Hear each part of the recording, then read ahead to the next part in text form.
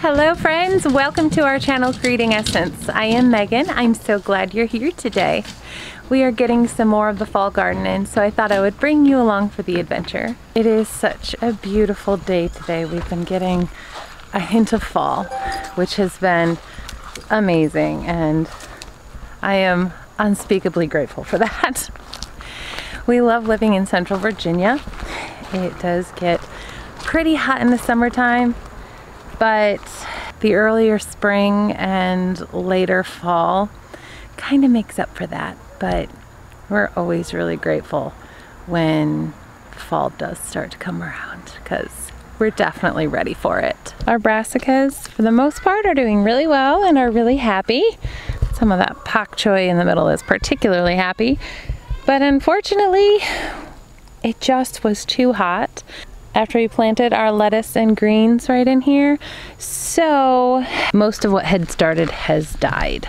There's a little bit like this here and there, but for the most part, even though we had sprouts of lettuces all through here, we had too many of those days that were too unbearably hot, and everything is gone. Okay, not everything.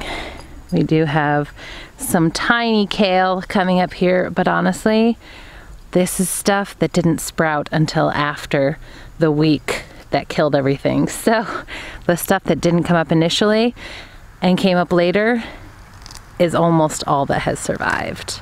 So we are going to replant as much of that as we can. We don't have all of the seeds that we had when we put that in, because some of that we used up the last of it. So we're gonna do what we can, and we're also going to seed right in here. That was a large part of our tomato patch during this summer. I've got my helpers going. Ella is over there doing some weeding. Aaron is supposed to be helping her too, but he disappeared. Any idea where Aaron went, Ella? He said he was going to throw away some trash. Okay, thank you. Gabe is over there picking some cherry tomatoes, because I noticed we had quite a few growing. Oh, look at this. It's dried and now it shakes like... Oh nice, put it in there, we can save the seeds.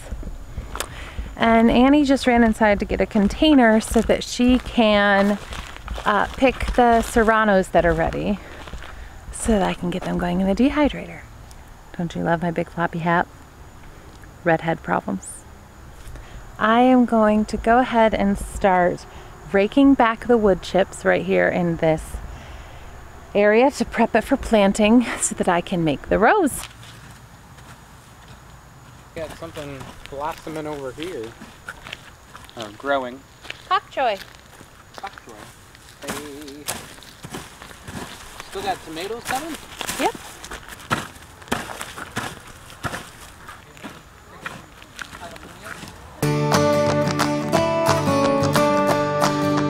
Alright, so we have the first row raked back, and how it works with Back to Eden is that when you're planting things, you rake back or pull back the wood chips until you get to the soil underneath, and then you dig into and plant in the soil, which is what we'll do with this first row. And when the little plants start coming up, we will just gently push these wood chips back in around them to help be a weed barrier and to compost down and continue protecting it. One thing a lot of people worry about with the Back to Eden garden method is that because wood chips take nitrogen away, but it is proven that while yes, in the first year of decomposition, they may take more nitrogen, during subsequent years, they supply exponentially more nitrogen to the soil. We like to get a good balance of supplying the new seeds and plants when we put them in with not only compost, but some fish emulsion, which is a really great, immediately available, easily absorbed source of nitrogen for the plants.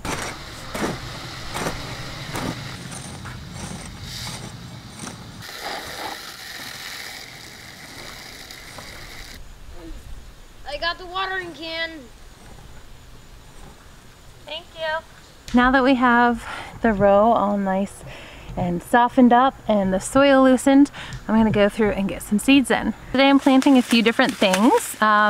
We have some broadleaf Batavian endive from M.I. Gardner, some Bib butterhead lettuce, some red Russian kale from Seeds for Generations, some tricolor romaine from Seeds for Generations, some tatsoi mustard greens, again, Seeds for Generations, then Bloomsdale spinach, and dinosaur kale, also from Seeds for Generations. I also have some more rainbow chard from M.I. Gardner. I'm gonna get all of these things in. The lettuces I think I'm going to replant over there where we had initially planted them because the sun should be less intense now than it was 3 weeks ago when we first put it in, but hopefully it'll work. We will see. It's my first time trying to grow lettuce in the fall, except for a little bit of romaine that we did last year. So I'm not really sure about the nuances of growing fall lettuces, but I know that these greens should do really well, and I'm very excited about these Seeds for Generation seeds that I got. I've never purchased from them before, but they are semi-local to me, a little bit further west. And I've heard really great things about their company. So I love supporting small business and I love supporting local business. So I'm really excited to see how these do.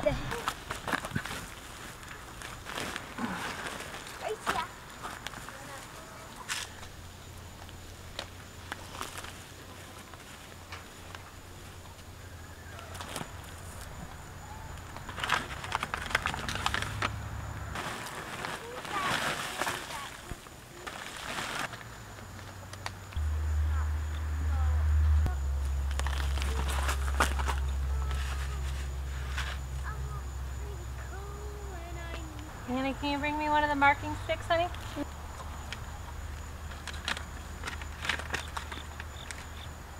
There we go.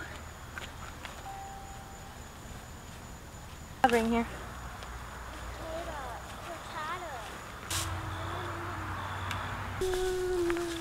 Bye, bud.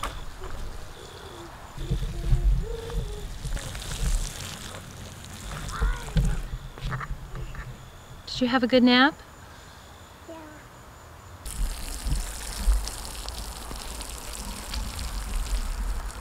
That first row is done, so we're gonna move on and do the next rows until either the space is all used up or we run out of seeds.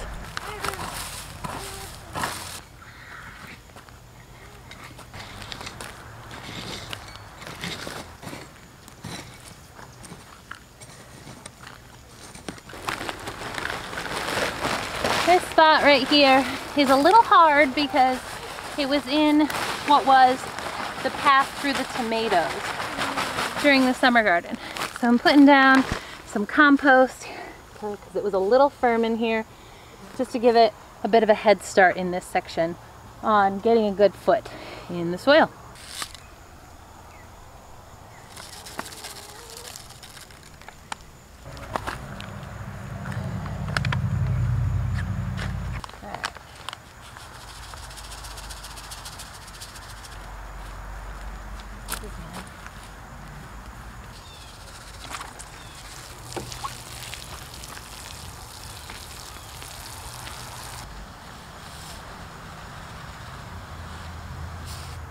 Robbie?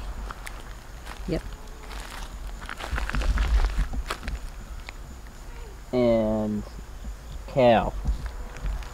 You love kale. I mean, you gotta feed something to the bugs. Ah. All right, Annie, will you finish watering that row right there? While we are over here working in the garden, looks like Solomon has found a leak in the hose over there and is treating it like his personal water park and riding a scooter through it. What are you doing, Solly? Oh, you're washing the scooter. That's nice. So you all might see these or their green outdoor counterpart in our gardens at times. These are just borax ant traps. See the ingredients. We only put them in the garden rows where there are ants. that are eating seeds or plants. And as much as I would like to let the different wildlife, including bugs, live, the ants will demolish our entire crop. So we call this a compromise since it's toxic to ants, but it really only attracts ants.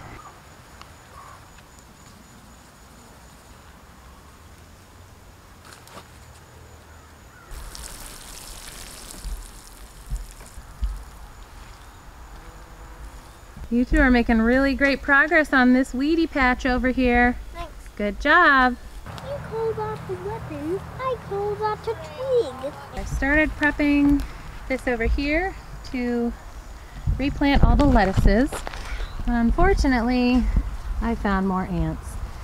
You can see right there. I got another ant trap and cut the bottom off it and put it right in there, hoping that will put a dent in the anthill, and we'll come back in a day or two and actually get those lettuces planted for the second time. Thanks for your help. And that is it for today, my friends. We have, I would say, all the fall garden in now. We have zucchini and summer squash growing in that corner. We have brassicas in that corner. We'll get those lettuces in, but they have such a short growing season that I'm pretty sure as long as the heat doesn't stroke them out again, they'll be just fine. I don't know, I'm always finding another seed to plop in another spot. So maybe this isn't officially the fall garden is in. Maybe it is, I don't know. We'll have to wait and see. Our first frost doesn't usually come until the second or third week of November, though last year it came the third week of October and wiped out my whole fall garden, and I literally cried. I'm hoping this year is a bit different. I would love to know what you all are growing in your fall garden. If you are in zone 7B, we're kind of on the line of 7A and 7B. How do you go about growing your lettuces in a fall garden? Or do you? Am I just a little crazy? I would love to hear about it.